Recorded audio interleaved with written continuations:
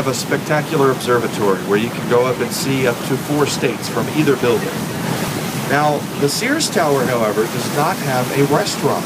The John Hancock Center does. On the 95th floor of John Hancock Center, there is a restaurant called the Signature Room, and it is spectacular. You can just go up there and have a beer without paying, and just to get up to the observatory. You just tell them you want to go to the Signature Room, take you on an express elevator to the 95th floor.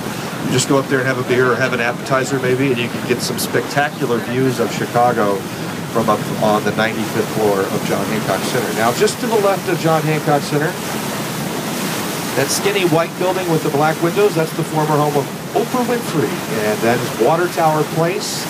That is a shopping mall, not the whole building, but the first 8 floors are a shopping mall.